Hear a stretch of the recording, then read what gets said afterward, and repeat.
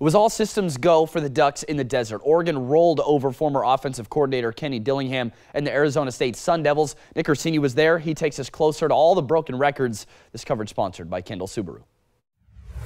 No trap game in the desert this season for the Oregon Ducks. A 42-13 victory on Saturday afternoon against the Arizona State Sun Devils. They led wire to wire and firmly positioned themselves for a spot in the Pac-12 championship game. There's not a lot of time that go past that I don't realize how fortunate I am to be sitting where I'm at. And I'm grateful to be exactly where I'm at, and I wouldn't be here if it wasn't for phenomenal people. Dan Lanning and Bo Nix said after the Washington loss, they still control their own destiny. Since the October 14th loss to the Huskies, Oregon has won 5 games in a row and is 1 win away from a berth in the Pac-12 championship game. Obviously excited for this one, and it's going to be a fun way to end the season and end our regular season. And I just know we got to prepare hard for this week because they're going to be a really good football team. It was the same position the Ducks found themselves in a season ago, but a 38-34 loss in Corvallis sent Utah to Las Vegas instead. And perhaps no one on the Ducks roster knows more about this rivalry than Eugene native Patrick Herbert. We have a huge opportunity next week. You want to win every game you can.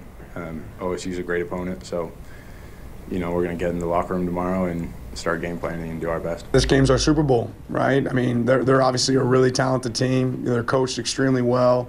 I'm anxious to sit here and be able to watch some of their film. I've been able to watch some crossover film of what they've done so far this season, but I always feel like Jonathan has those guys playing their best football at the end of the season. So it's officially rivalry week in college football, the final week of the regular season. Oregon and Oregon State, they've played 126 times before. The 127th meeting will be the final time as members of the Pac-12. It's the Ducks and the Beavers, 5:30 Friday night at Autzen Stadium. Reporting in Tempe with coverage sponsored by Kendall Subaru, I'm Nick Orsini, KUZI 9 Sports.